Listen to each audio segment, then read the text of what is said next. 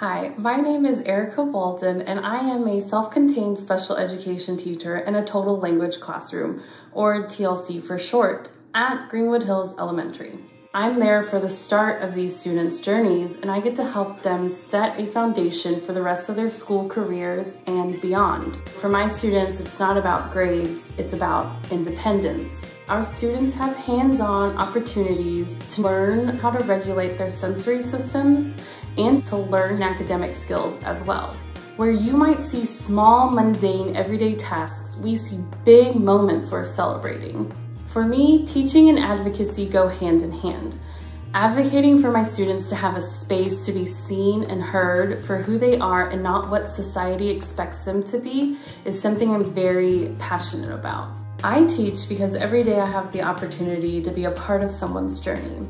I get to help my students learn how to navigate their own paths and reach their fullest potential.